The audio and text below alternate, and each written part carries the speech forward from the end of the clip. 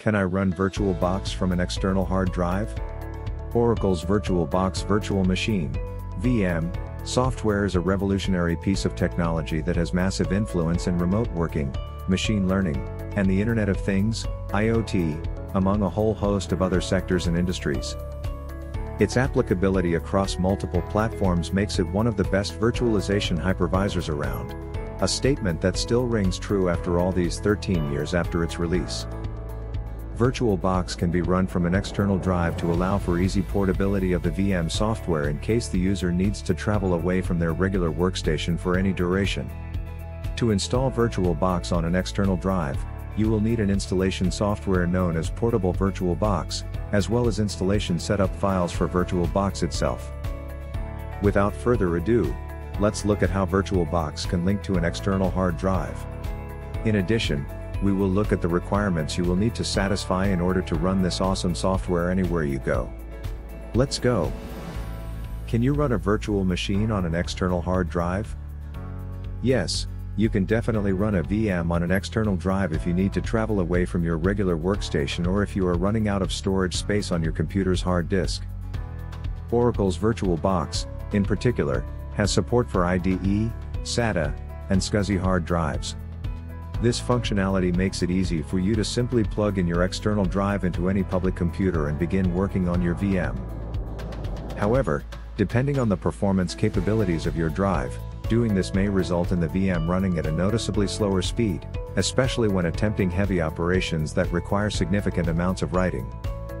To make things easier for yourself, you should get a high-performance external HDD, preferably one with a USB Type-C interface for faster data transfer.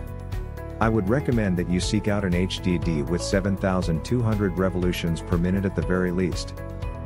If you can afford it, getting a solid-state external drive would be the best way to maintain or even improve the virtual machine's performance. On average, SSD drives offer far greater transfer speeds than standard HDD drives. Some of the fastest SSDs can clock speeds north of 900 megabytes per second, far beyond the fastest HDD drives, most of which can barely clear 300 megabytes per second. Another factor that may influence how the VM runs on an external hard drive is the size of the VM. Depending on configurations, as well as the storage space required for the base VM software installation, VMs can exceed 60 gigabytes in size. If yours is anywhere near that size, you will need a speedy hard drive, otherwise the VM's performance will be excruciatingly slow. The bigger the VM, the more resources it will require to run smoothly. It is recommended that you only have one VM installed on your hard drive at any given time. Running two VMs on one external HDD will seriously hurt the performance of both, and likely drive you up the wall. If you are determined to have two VMs, then you might need to get another hard drive.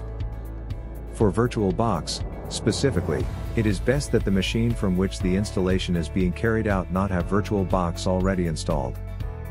Even if you are installing the software onto an external drive, your computer's internal drive must still be free from any traces of a past VirtualBox installation. For reasons that are still unclear, installing the VM onto an external drive while it is already installed on your internal drive may result in an incomplete or faulty installation. How do I use an external hard drive with VirtualBox? For you to be able to access an external drive via VirtualBox, there are a few steps you need to take. Failure to do so may result in your external drive not being recognized by the VM. The first step is to install guest editions, which is simple enough.